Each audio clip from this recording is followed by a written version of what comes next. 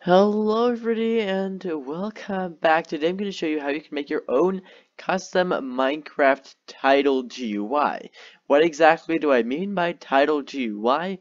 Well, Minecraft's title right over here. This exact box, so this part, the Minecraft, you're going to be able to customize that, as well as the part over here that says Java Edition, you're going to be able to customize that as well with this tutorial. Now this tutorial is not going to teach you how to make a texture pack. It's and you also don't need to know for this tutorial. It's literally just going to tell you how to change this. Don't worry, you don't actually need to know how to make a texture pack for this tutorial, but it's not going to teach you how to do it either.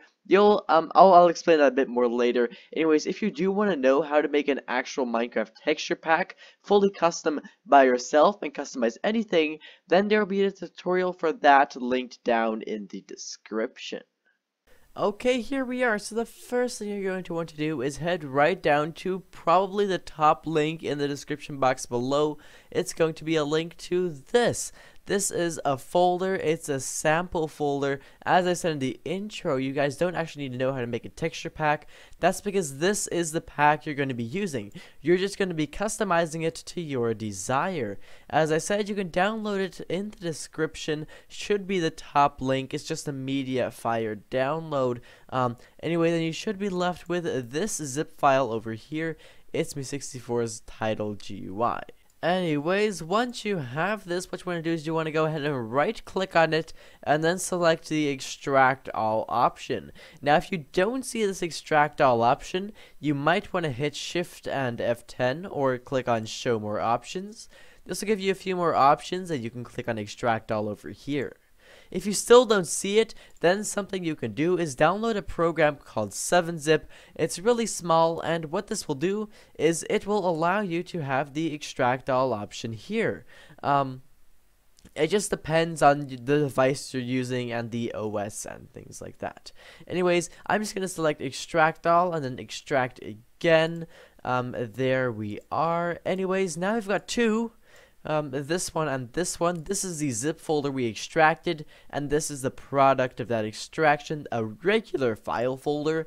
You don't need the zip folder anymore. You can throw this into the recycle bin. If you want to do this process multiple times though, it might be worth keeping, so you can then extract it again and again and again and again all over again. Whenever you want to. Anyways, we're going to go through customizing this, and to do that we're going to have a few optional steps and a few steps which you're going to want to do, right? Because I'm pretty sure you want to customize it. Anyways, we'll go for the normal steps first, and then some other customizations you can make afterwards. Anyways, once you open that up, you'll see there's three things in here: a folder called assets, a file called pack.mc meta, and a picture called pack.png. We're just going to focus on the folder called assets over here, and that is going to be a few folders, so you can just navigate through those. So assets, Minecraft, textures, GUI, title, and then finally here we are. We've got three files, and these are going to be the files we are going to be working with. And you might recognize these. This one over here, I can just open that up. This is the loading screen, the Mojang Studios text from the loading screen, you know, the red loading screen. This is that. This right over here it's just Minecraft. There you go. It says this is the part that shows up on screen in the main menu, which I showed you guys earlier. It's split into two to be able to make the file smaller. And it's together with the Minecraft Realms logo as well. And then over here we have the edition. So that's the one I showed you earlier as well. It just says Java Edition. And now you can customize this in any way you want. And I'm not gonna edit this one. You can if you want to, you don't have to. If you don't want to, then just leave it where it is. It doesn't matter at all. You can customize anything you want, however you want, but there's a few exceptions. Yep, so here we are. Here this is. And now first off, as you can see, this Minecraft is split into two. There's like an invisible boundary here and things like that, right? And there's a few things that I need to explain. Let me just grab a brush. I'll make it purple because that's a kind of nice color. Anyways, let's say we're to customize, and I was like, you know what? I want to add a squiggle over here. Yeah, I'm not sure why you would want to do that, but let's say you want to add something on the outside. Well, this is not actually going to show up. Right over here, you need to draw like an invisible line, or you can literally draw one in. Maybe not this close, but a few pixels to the side.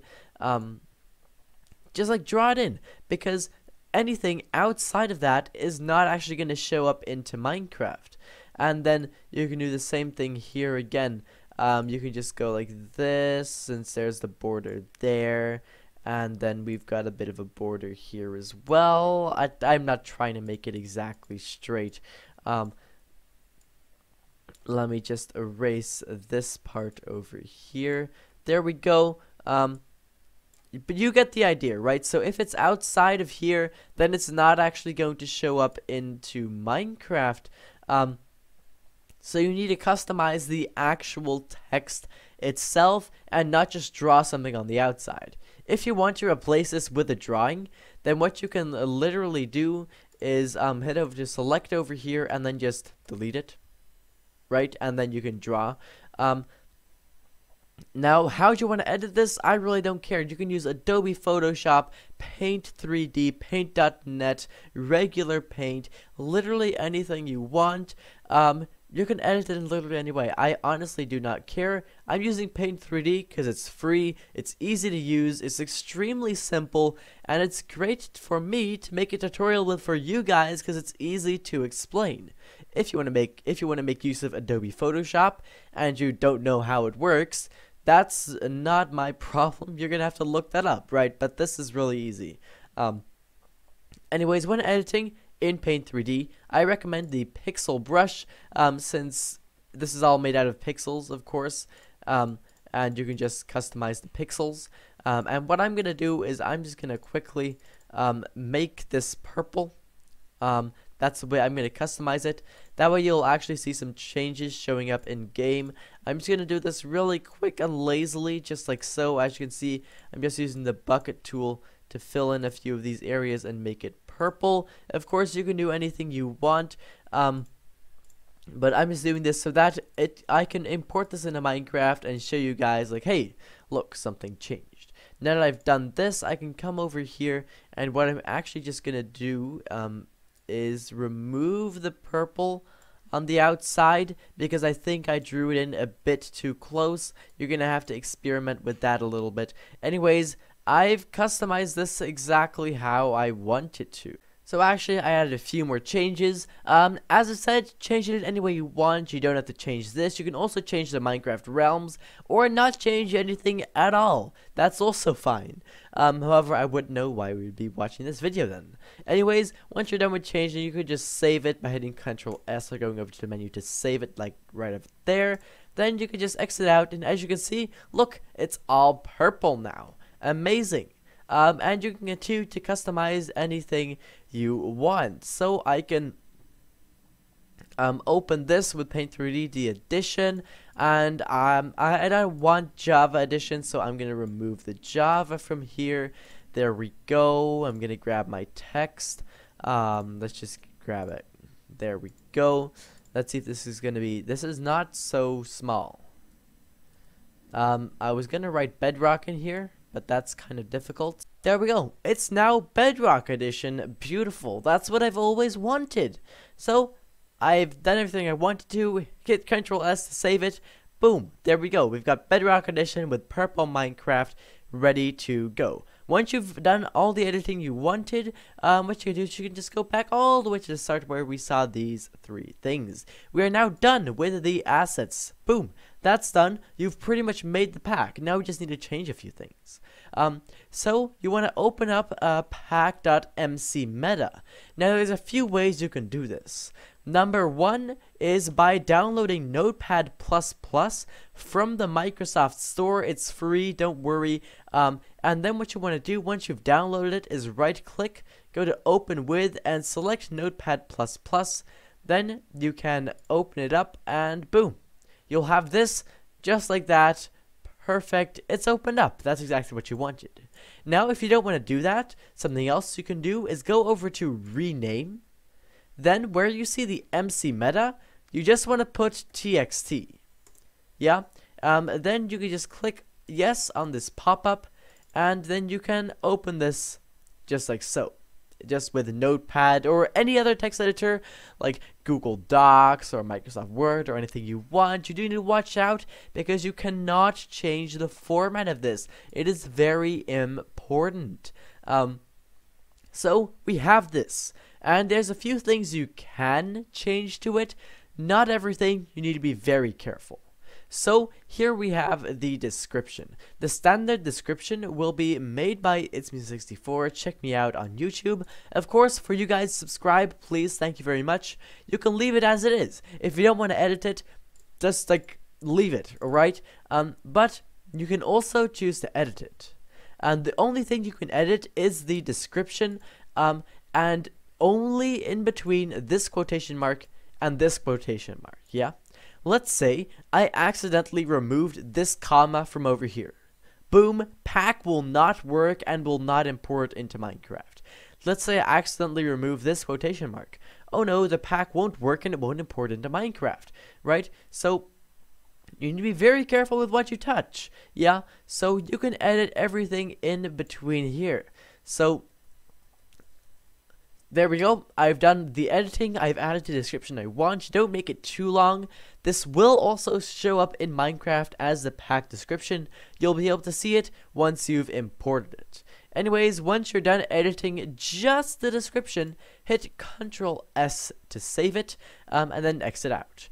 Now, if you downloaded Notepad++ or open it with a text editor, then you're fine. However, if you changed it to .txt, what you're going to want to do is right-click, rename. This is very important, and make sure you change the txt back to MC meta. As long as the file name extension, this part over here, is MC meta, then you're good. A way to check this is to see under the type over here, it is an MC meta file. A mistake that someone once made is they put pack MC meta just like this, and then it doesn't work. Then it's just a file. You need to have the dot there. If you don't see the MC meta or the txt, something you need to do is go over to view, show, and make sure that file name extensions is ticked. Anyways, once you've done that, you've edited the MC meta file. Great, that's also done. Now you have the pack.png over here. You can open this up, and wow, it's the It's Me 64 logo. Beautiful. I would never want to change this. But let's say you're some sort of weird person, and you do want to change the pack logo. What you can then do is delete it. Yeah, you can just delete this, and boom, it's gone. There's no pack logo. Then you can add in your own one. I'm just going to go over to my deleted items and then restore the one I had in there. There we go. Okay, so I've got my pack.png in here. There's a few things you need to make sure of. I'm just going to open it up with Paint 3D to show you guys. So, if you head into Canvas, as you can see, the width and the height are the same. And that is very important. It needs to be absolutely square.